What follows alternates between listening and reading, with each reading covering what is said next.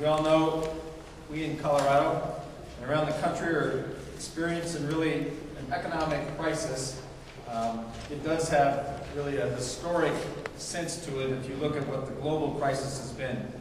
Colorado remains in a better position than many states.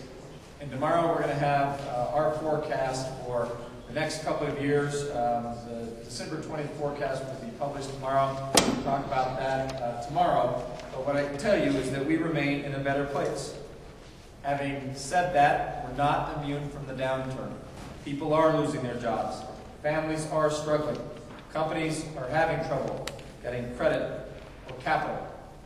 We're doing many, many things to help protect Colorado residents, to help protect Colorado jobs, and to protect Colorado businesses. We're holding job fairs. We've hosted small business workshops.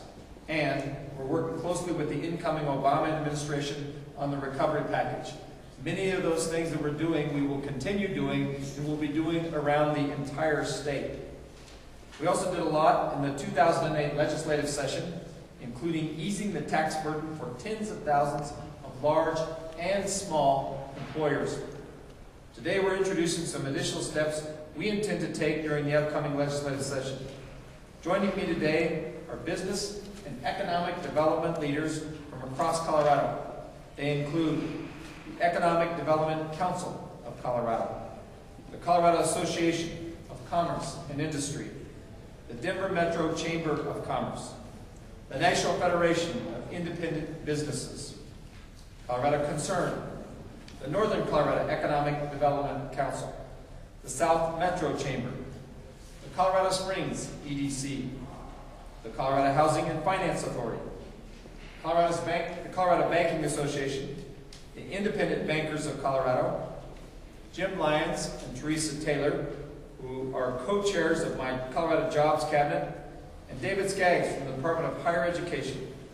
We're also joined by representatives from the community college system because so much of what we need to do involves education and particularly higher education. Together we're pleased to present 4 proposals for our 2009 Economic Development Legislative Package.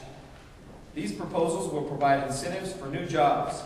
They will help small businesses gain access to capital. They will invest in workforce training. They will support our existing Clean Energy Fund and Colorado's new energy economy. First, let's talk about the new jobs incentive piece. We all know that Colorado is limited when it comes to competing against other states for new jobs. But under this business attraction and expansion proposal, we would offer a tax credit to companies that create a minimum of 20 new jobs that otherwise would not be added.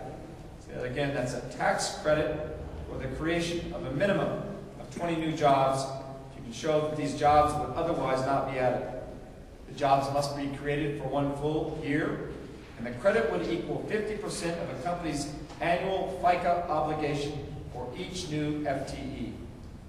Not only will this not cost the state dollars because of the natural revenue growth created by new jobs and new employees in the economy, but it would free up resources for job retention, job training, and job retraining efforts. The second piece involves helping small businesses get access to capital and lines of credit. We believe we can leverage $2.5 million of state funds per year to generate more than $50 million in small business loans by reviving the Colorado Credit Reserve Program. Hundreds, maybe thousands of businesses would benefit. This program was shelved back in 2006 for a lack of funds. But I've been listening to small business owners, and this is something that they desperately need. This is absolutely a meaningful step to help the backbone of our economy here in Colorado. The third piece of the package involves job training. We would make a renewed investment of $1 million in the Colorado First Job Training Program, which is run through the community college system, concentrating on the new energy economy jobs.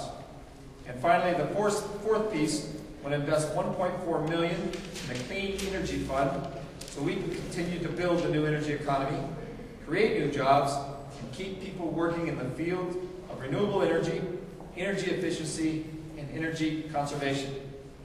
In all, this package will help create new jobs, support business retention efforts, leverage small business loans, train and retrain employees, and continue to grow our new energy economy. I want to take a moment and thank the bill sponsors for their support and for the work that they'll do in passing this package. Senator Gail Schwartz, Senator-elect Raleigh Heath, Representatives Joe Rice, Nancy Todd, Don Marostica, and Representative-elect Ed Vigil. It is now my honor to introduce Don Elliman, who directs our Office of Economic Development. Don will be meeting with the Legislators Committee on Job Creation and Economic Development next week to work with them in further crafting these 4 proposals. Thank you. Don? Thank you, Governor.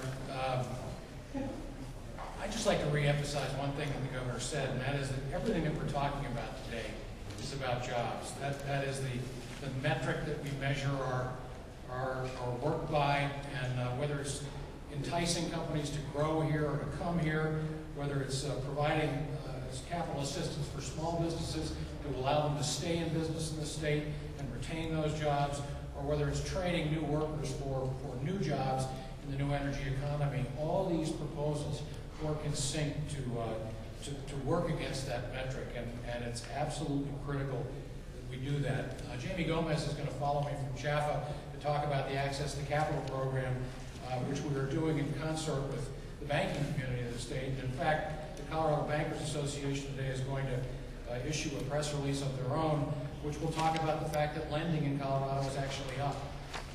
They have been good partners in the development of this, and Don Childers is here, and I want to thank them for being the partners that they've been. We need to do more. They know that, and we do that. We know that, and Jamie will talk some more about that.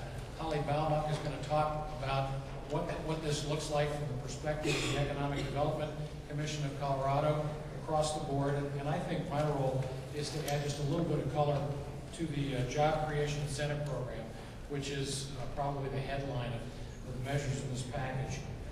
As the Governor said, we operate in a very competitive environment. Virtually every job creation opportunity that we are presented with today is in competition with another state in the United States, sometimes other countries as well, but more often than not, other states. We honestly believe that this proposal that we are making to the legislature will give us the opportunity to compete in the sectors that we already have a strong foundation in, but lack the last incentive dollar piece of the puzzle. So we are confident that it is a net positive, both to state revenue and state job creation, and we are pretty darn excited about the prospect of being able to use it. It can work with existing company expansion, and it can work with new company attraction. It will allow us, frankly, to build on our strengths, and I greatly look forward to the day when I have that tool in my toolbox. So I'm going to stop there and turn it over to Jamie to talk about the Access to Capital portion of the program. Jamie. Thank you, Don. Good afternoon. My name is Jamie Gomez, and I'm the Director of the Commercial Lending Division for the Colorado Housing and Finance Authority. And on behalf of the Colorado Housing and Finance Authority, we are pleased to be at the table with Governor Ritter and his economic development team as they unveil this economic development plan designed to keep Coloradans working. Most often, CHAP is noted for its commitment to increasing the construction and preservation of affordable housing.